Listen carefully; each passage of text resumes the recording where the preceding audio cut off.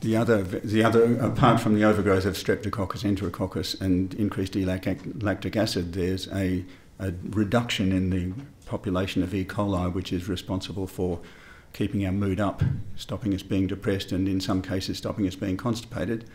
The E. coli produces a number of important nutrients, so this combination of the toxicity and the deficiencies lead to some disability. So this can be measured, it can be improved. The progress is usually gradual and steady, and over 3 months of treatment you can usually see quite significant gains. But with people with ME/CFS, the research in Brussels has shown that 6 months of treatment is enough to get a new population established, but a small stress will take people all the way back to square one. And 12 months of treatment will get people's new population of bugs stabilised. And some people need to go 18 months on treatment of on and off antibiotics, probiotics and gut healing agents. So these are some of the nutrients produced by E. coli.